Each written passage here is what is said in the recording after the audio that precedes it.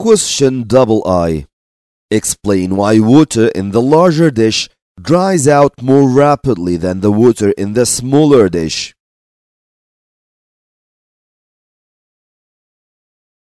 Just as we studied before, evaporation is for surface molecules only.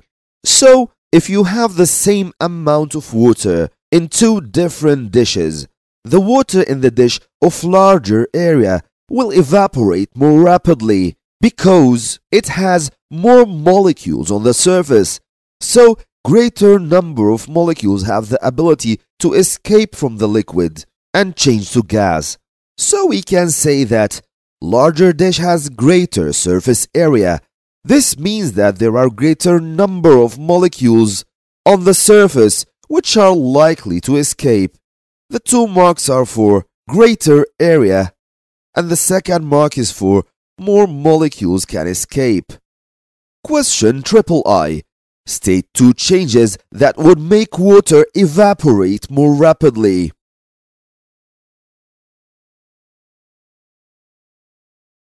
Another thing about evaporation you must know, other than explaining it in terms of kinetic theory in molecular terms, is to know how can we increase the rate of evaporation. Of course, in question II, we said one, which is greater surface area of the liquid. Now you cannot mention it again in this question.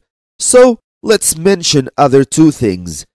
Like passing air current over the surface of the liquid, this will help surface molecules to escape. Another thing is to increase the temperature. Increasing temperature gives more energy to surface molecules, helping them to escape from the surface. The mark scheme gives other options. You can say any two of increasing temperature or supply more heat, or make it hotter, this is one mark.